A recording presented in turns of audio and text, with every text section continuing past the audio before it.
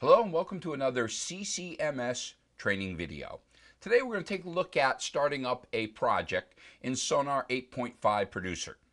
This project's going to be, we want to make it as simple as possible and get right into composing in the software.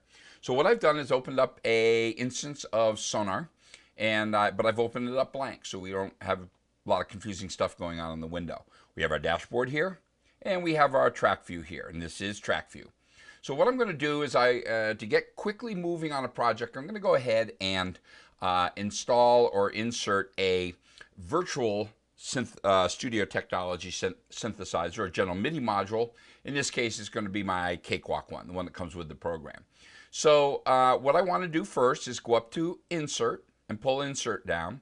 About halfway down, you'll see Soft Synths. And then a couple down in my plugin list, I have the Cakewalk TTS-1. That's my general MIDI module. So I'm going to select it. And nice feature in 8.5 is that it allows you just to insert it as a simple instrument track, which means it combines the MIDI input and the audio output in one track. And it's a simple way to go ahead and insert it. So I'll click OK. You see this loading it up. And it's given me my module, and if I pull this aside, move it down out of the way for a minute, it's given me my track. So we'll pull this down so we can see all the parameters of in the dashboard.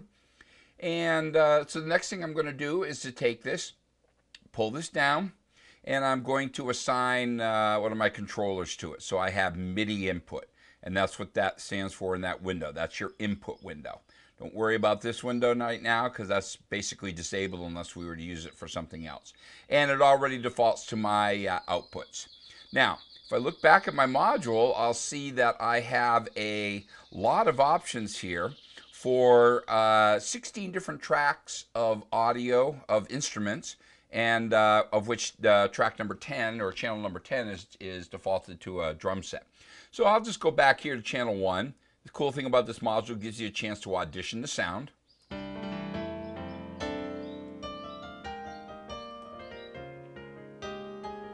And I'll go ahead and try the drum kit too. Great. So we're just going to go ahead and start right off with just a simple piano sound. So right now, as I look back to here, I'll see that my piano sound is set up on channel 1. And so I'll go over to here and assign my input to channel 1. Pull this down, click on Cakewalk TTS-1. See there's 16 here, matching the 16 on the module.